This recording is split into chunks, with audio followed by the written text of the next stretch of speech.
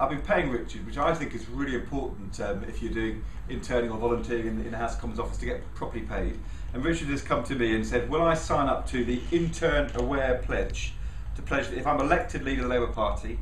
I will campaign for Labour's minimum wage to be fully enforced, so that employers must pay their interns, if you're doing interning or volunteering in the House of Commons office, to get properly paid. Employers must pay their interns if you're doing interning or volunteering in the House of Commons office, to get properly paid.